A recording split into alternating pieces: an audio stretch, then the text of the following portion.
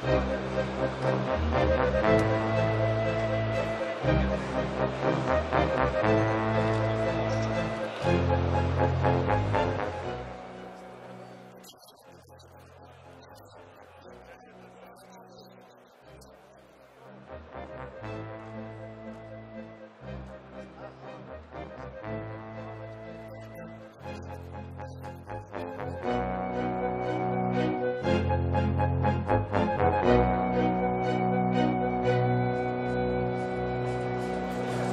er Ducatis pressemøde slut. Det er meget fint at se de nye motorcykler på scenen ved pressemødet, men det er meget sjovere selv at komme ned og sidde på dem.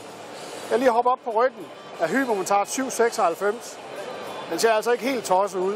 Hvis prisen den bare kunne blive rigtig, så ville det godt være en konkurrent til nogle af V-Twin mellemklassecyklerne derhjemme. Tommy han har sat sig op på ryggen af en lidt større.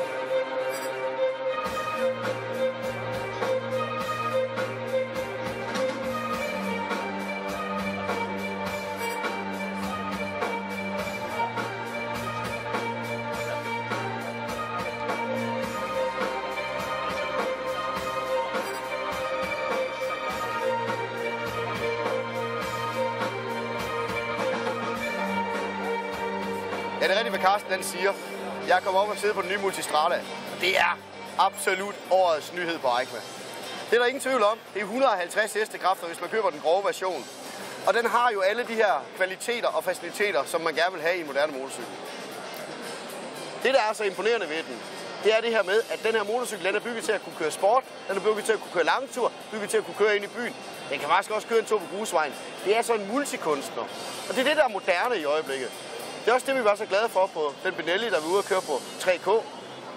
Og næsten alle mærker med respekt for sig selv i øjeblikket, de laver en motorcykel af den her type.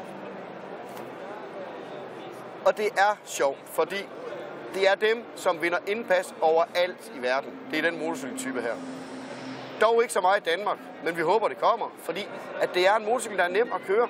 Når man sidder godt og højt og trygt, ja, så kan man altså også køre væsentligt hurtigere i svingene, end man kan på mange andre motorcykler.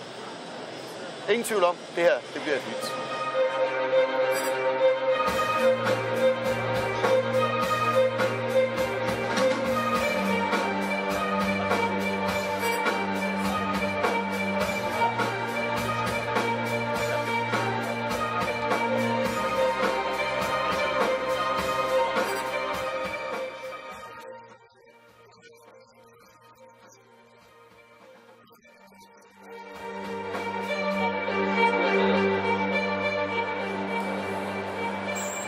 Det har været 2 lange og intense dage.